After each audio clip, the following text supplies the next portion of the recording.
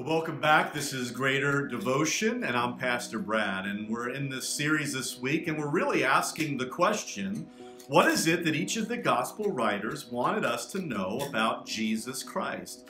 What is it, how is it that they introduced us to Jesus, and what is it that they want us to understand about who he was, and what they're basing the rest of their account on?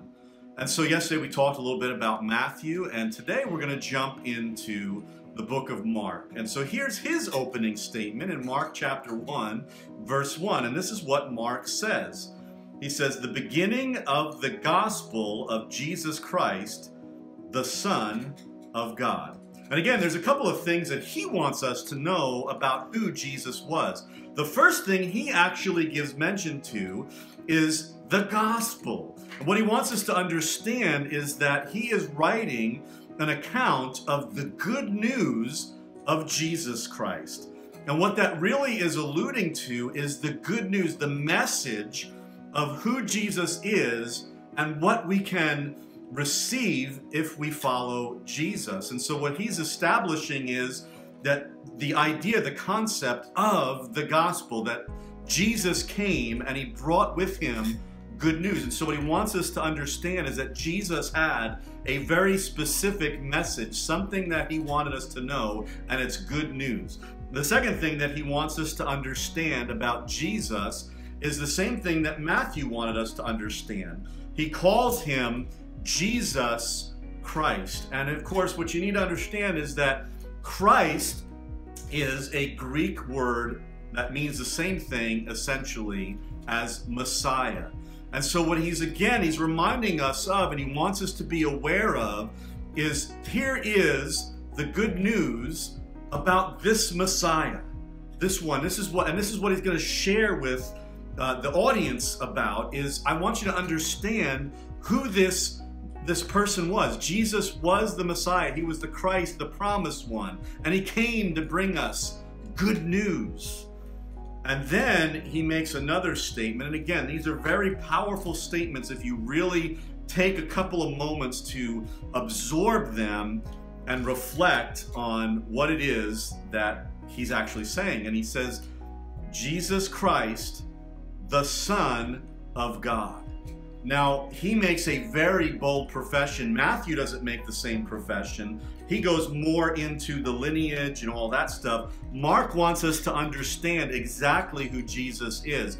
And not only that he is the promised Messiah, he wants us to understand that Jesus, in fact, was the Son of God. Of course, as Mark spent time with the Lord, he would have understood the teachings of Jesus as he shared that he actually had come from heaven and that he was actually the Son of God, that God was his Father. But he wanted to reiterate to us the idea that Jesus was special.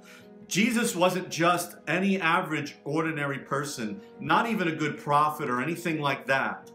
What he wanted us to understand is that he had come from God, and he was actually God's Son, conceived by the Holy Spirit in a miraculous way and given to us as a gift.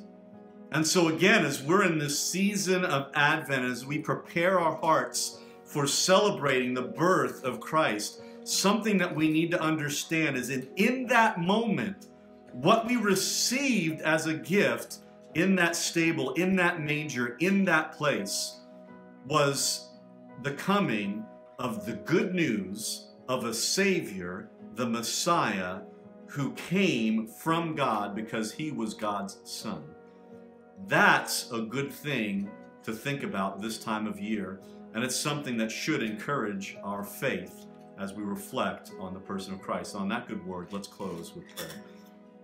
Lord, we thank you that you came and that you were the fulfillment of the promises of a Messiah, that you were and are the Son of God, and that you came to give all of humanity good news, and that good news, that gospel message of being redeemed and restored into a right relationship with God, and having our sins and the bondage of those things broken off for eternity. And so, Lord, we just thank you. You are good. In Jesus' name, we pray this. Amen. Well, thanks again for watching. Go ahead and click that like and share button. Also, remember to please subscribe or go ahead and follow us if you're on Facebook. We do appreciate that, and we want you to be able to connect with us as soon as we get these things out. Also, go ahead and leave a comment in the section below. We do appreciate when you do that. And all of those things, they help us get the word out there, get the message out there, and we appreciate when you help us in that endeavor. Well, until we see each other again tomorrow, remember to show somebody a little bit of extra kindness, love, and respect. Talk to you soon. Goodbye.